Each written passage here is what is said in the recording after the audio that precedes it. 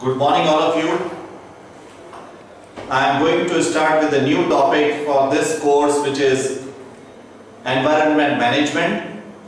Till date we have already covered with various topics like introduction to the environment, then we have discussed about air pollution, then we have discussed about the water pollution, then we have discussed about the greenhouse effect, global warming, and then we have discussed about the ozone and the depletion of the ozone layer. Thereafter we have discussed about solid waste and management of solid waste, and then we have discussed about human population and its effect on the environment.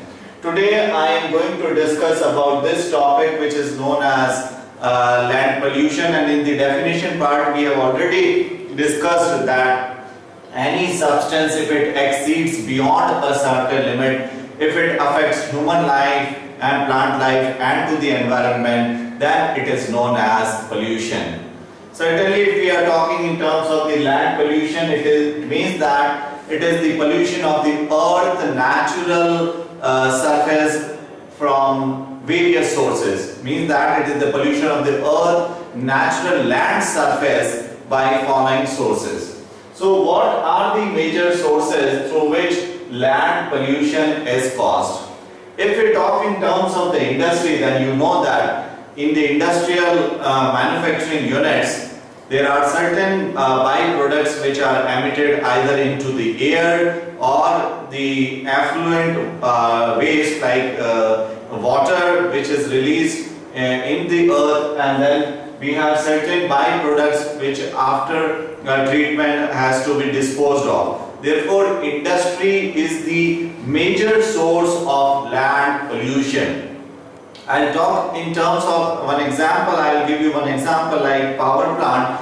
If it is based on the coal-based power plant, then after burning the coal, we see that the ash is produced. Therefore, it creates a great problem on this earth. If these ash particles are released into the air, then it causes air pollution and it affects the respiratory system, it affects the climatic condition, hazy atmosphere is also there. Therefore, this solid waste, if it is dumped on the land or the ground, then it creates a land pollution. Another source is the agricultural waste. You know that farming, we are doing farming. And after once the crop is grown, then we see that a lot of agricultural waste is also released on the earth, on the land surface, and it causes the land pollution. Third major source is the domestic waste. In day-to-day life, we are using certain plastic goods, then we are using some plastic bottles, then once they are used, then they are thrown, and it results in the pollution of the earth, natural land surface. Therefore, domestic waste is the household waste which we are using in our day-to-day life. It can be, for example, like plastic goods, which once used they are thrown. Then we have plastic bottles also. Then we have certain cans, aluminum cans also, packaging materials. Then we have household waste common like paper and cartons, and there are certain variety of the waste which are emitted into the land or the earth surface. Then we have certain commercial activities which are going, which also contributes to the this land pollution. Power plant, I have already discussed that for running a single power plant, about thousands of tons of coal is burned for boiling the water. Then water makes the steam, and that steam is taken to the turbine, and the generator generates electricity. But for the production of electricity from the coal-based power plant, lot of ash is produced, and that handling of the ash is one of the great problems on this earth. Then we have several human activities. As I have discussed, that market waste is also there, hospital waste is also there. Then we have common household waste, domestic waste. Therefore, these activities also contribute to the production of the waste, and then if it is dumped or thrown on the earth, land surface, then it creates a land pollution.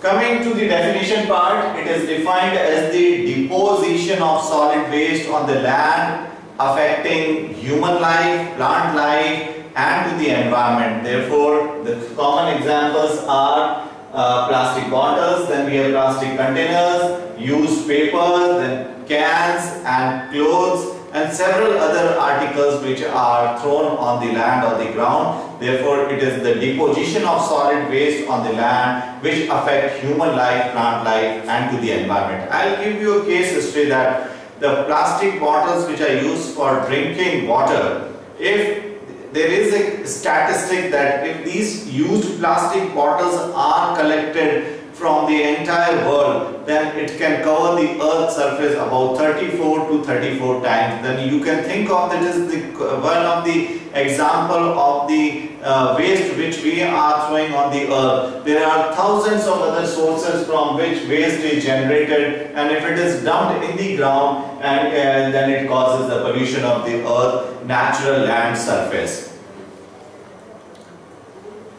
Major causes. What are the major causes of land pollution? You can see there are several points. First is the increase in population. Now you see that due to overpopulation, the need of the common man has increased. The need in the sense that the more the population, the more the requirement, and when more will be the requirement, the production will be very higher, and when there is a production from the industry, then the waste generated from the industry is also in that quantity also. Though government and we people are taking care of that, but at the same time, due to overpopulation, the need of humans has increased multifold, and due to which we have to do the overproduction, and this overproduction has resulted in the release of waste, either a solid waste or a liquid waste or a gaseous waste into the land, and it has resulted into the land pollution. Coming to the second point, we have a common tendency that use and throw, and not in my backyard. NIMBY means that not in my backyard lifestyle of people. What we do is that we throw on the used articles, garbage, we throw it on the land, on the earth's surface, and not in my backyard. This is the common lifestyle of the people. The disposal on land of non-biodegradable waste. Now waste, when we have discussed on the last lecture, the waste has been classified into two types. First one is said to be a biodegradable waste, and then the other one it is said to be a non-biodegradable waste. Biodegradable waste means that which can be easily digested with the help of microbes, and non-biodegradable waste means that plastic bottles or glass bottles or any article which cannot be digested with the help of microbes. Therefore, there is accumulation of such articles in a great huge quantity, and which has resulted in the pollution of the earth land surface and causes land pollution. Then we have already discussed that agricultural waste is released and it is thrown, but then it is a biodegradable waste, that it can result in the increase in the fertility of the soil because it results in the formation of the humus. And then we have seen that mining, yes, of course, mining waste is one of the major source of land pollution, because metallurgy process is done for the extraction of metals. Then there are several steps done for the production of that metal. It includes concentration, smelting, gravity separation, roasting process in the industry, and ultimately for manufacturing a pure metal, a metallurgical steps is done, and lot of solid waste is emitted on the land surface. Therefore, mining is one of the important source of land pollution.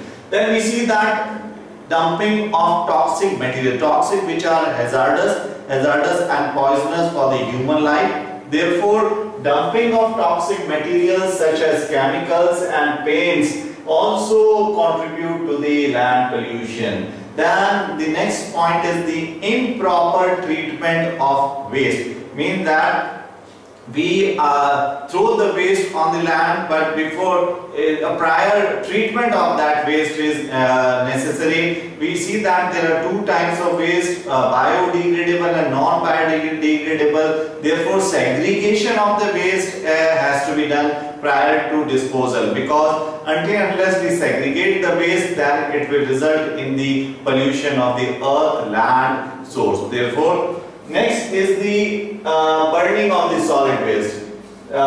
We see that lot of solid waste is burnt, and when it is burnt, then poisonous gases are also emitted into the atmosphere, and it results in the air pollution problem. But if this waste is properly treated and if it is segregated, then this process is helpful. Otherwise, burning of the solid waste and production of the ash has resulted into the land pollution. Then we have the garbage dumped by the people. A lot of garbage which is produced from the small scale industries is dumped without prior treatment, and therefore this has resulted into the land pollution problem. So these are some of the major causes of land pollution, and the first main important was the overpopulation, because the more the population, the more will be the requirement and the needs, and to fulfill those needs and requirements we have lot of industries coming on,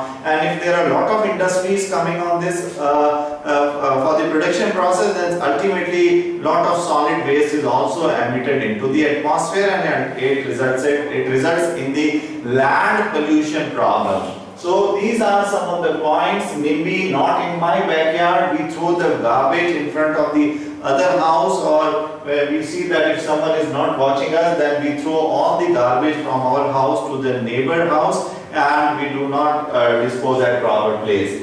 Disposal of non-biodegradable waste, agricultural waste, mining waste, dumping of toxic materials such as chemicals and paints. Then we have improper treatment of waste. Burning of solid waste is also one of the major factors. And the last is the garbage dumped by the people. Therefore, these are some of the major sources which has resulted. Now you see that certainly if the waste is released on the earth, then it will have effect on the human life, onto the plant life, and to the environment. Therefore, we see that it has a great damage on the wildlife, on the plant life, and on the human life. Certainly, it affects the respiratory system because the gases which are emitted and the solid waste which is burned, it results in the asthma problem, respiratory problems, and we have certain skin problems also coming up. Then there has been an effect on the birth defects also.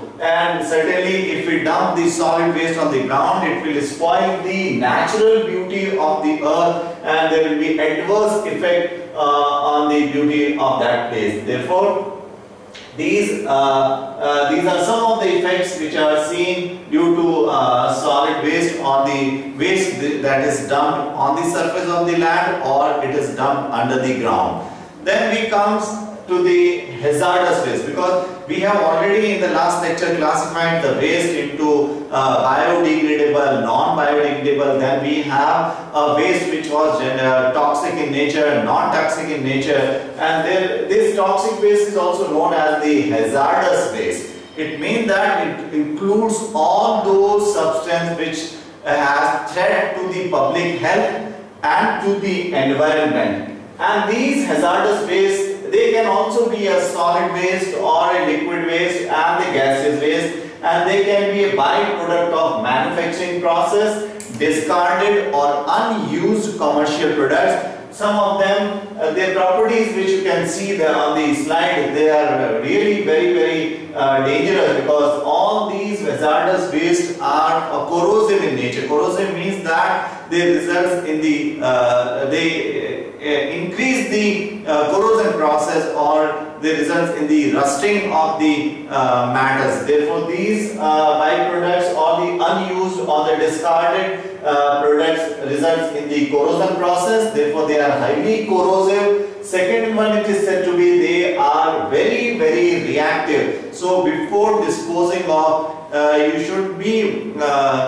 should be careful that these are highly reactive and they may react with other substance and they may sometimes result in the explosion also, and they are very dangerous. Therefore, these hazardous wastes are corrosive, they are highly reactive, they are highly explosive also. Therefore, care must be taken. They are oxidizing and they are irritant, and certainly they produce irritation on the eyes, on the skin. Therefore, these are some of the common properties of this hazardous waste: corrosive, reactive, explosive, oxidizing nature, then irritant, and last but not the least, they are carcinogenic also. Carcinogenic means that they result in the cancer and disease also. So these are some of the effects. What are the examples of these hazardous waste? Hazardous waste, you can see pesticides. The pesticide, this is a very harmful chemical which is used for controlling the pest. About 10,000 variety of organic chemicals are used for controlling the pest. But certainly if they are thrown on the ground, then it results in the pollution of the land or the earth surface. Therefore, pesticides are one of the major example of hazardous waste. Then we have paints and solvents. Paints and solvent, they contain lead and zinc and mercury salts, and therefore they are highly dangerous. Then we have a waste released from automotive industry, which is known as automotive waste. Then a waste like mercury, it is used in thermometer. It is also very toxic, because mercury vapors are very dangerous, because these mercury vapors result in the effect in the central nervous system of a human being. And you very well know that in my previous lecture I have discussed about Minamata tragedy or a Minamata disease which was observed in Japan, and the fish which was contaminated due to mercury, and when the people eat those fishes, all of them they died because of that disease. Therefore, mercury containing waste, if it is emitted on the land or the earth surface, it also results in land pollution.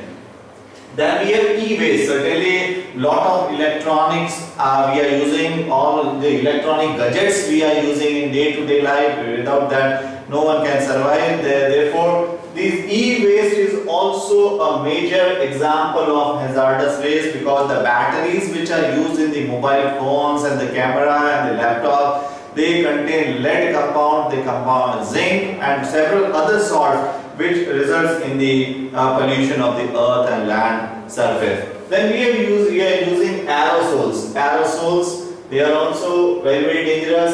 Then we have caustic and cleaning agents, which results in the pollution of the earth and land surface. Then we have refrigerant containing substances. So these are the example of hazardous waste. Freon is one of the example of refrigerant containing substance. And in the ozone chapter, I have explained that if freon gas is emitted into the atmosphere, it results in the depletion of ozone layer, and ozone, which is very important for trapping the ultraviolet light coming from the sun. There the ozone is converted into oxygen, and oxygen cannot trap the ultraviolet light, and hence the UV light reaches the earth, and it mainly affects the skin cancer. Then we have eyes and several other problems. Therefore, these were some of the examples of the hazardous waste.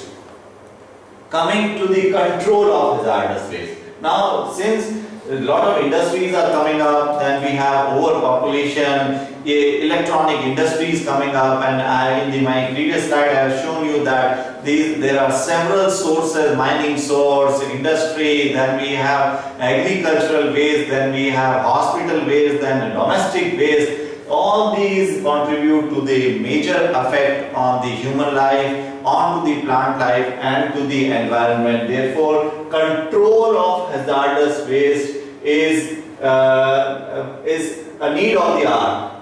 Then what we can do is that disposal of hazardous waste through landfills. In the solid waste management, we have seen that landfills are pits that are made under the ground, and then there is a plastic sheet or layer which is coated at the bottom of the pit or the ground, and then the solid waste is dumped in that, and the liquid component of that solid waste is pumped with the help of pipeline and a motor, and it is then sent for the treatment plant. Therefore, landfills are, and nowadays we are using the modern sanitary landfills. Modern sanitary landfills means that the seepage of the solid waste is prevented from, the seepage is prevented so that the underground water source is not contaminated by the liquid portion of that solid waste or the hazardous waste. Therefore, then we have incineration process. The machines or the equipment used for doing incineration is known as incinerator,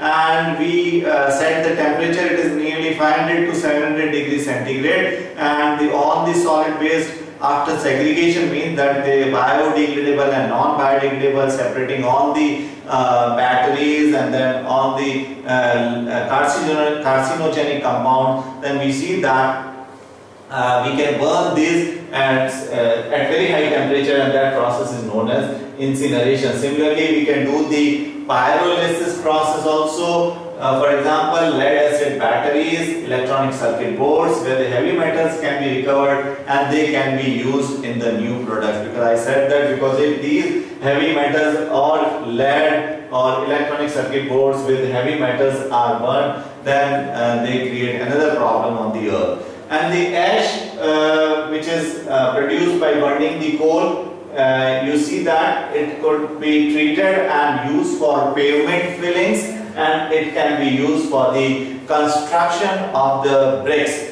So therefore we can control the hazardous waste which is released from several sources by modern sanitary landfills, by incineration process, then we have pyrolysis process, and we can make use of this waste for construction purpose, like the ash which is generated from the coal-based power plant. It can be used for the construction of bricks, thereby controlling the hazardous waste.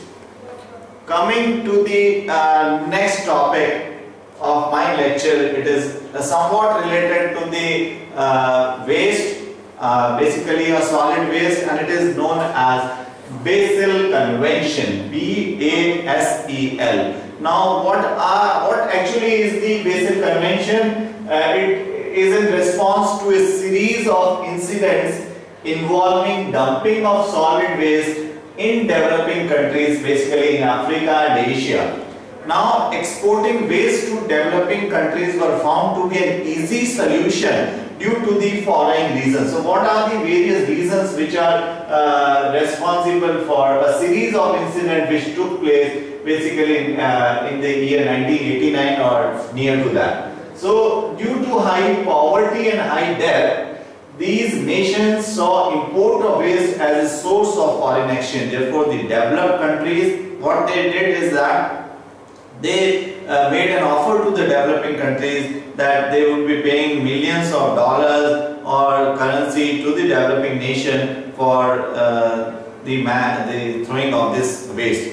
The high level of corruption in the developing countries made it possible to promote the trade of hazardous waste. The lack of technical expertise which helped the developed nation to hide the harmful effect of the solid waste. Now you see that there was no technical expertise, and these countries, they do not know that what is the harmful effect of this solid waste.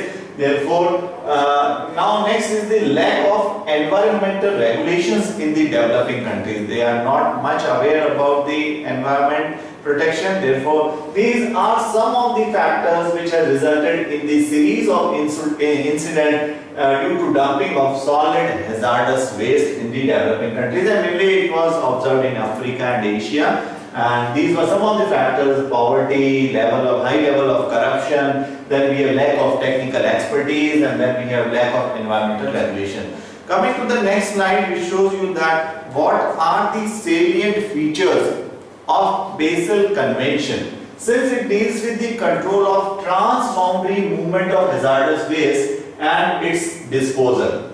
The convention has 172 parties and aim to protect human health and the environment against the adverse effect due to generation, management, transboundary movement and disposal of hazardous waste. It was adopted in 1989 and the main objective of the convention are as follows. First point is the reduce transboundary movement of hazardous waste to a minimum. What is the next point? Ensure that hazardous waste are treated and disposed of as close as possible to the source of generation.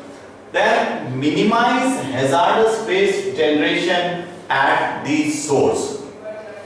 Then we have, it is prohibited to export or import hazardous waste or other waste to or from a non-party state. These are some of the salient features of the Basel Convention, and it has 172 countries which aim to protect human health and the environment. Next point is that no waste may be exported if the state of import has not given it its consent in writing. Therefore, all has to be a legal permission. No developed country can throw or export or import waste without prior permission. Transboundary movement of waste must be authorized where there is no danger attaching to their movement. Therefore, transboundary movement of waste must be authorized.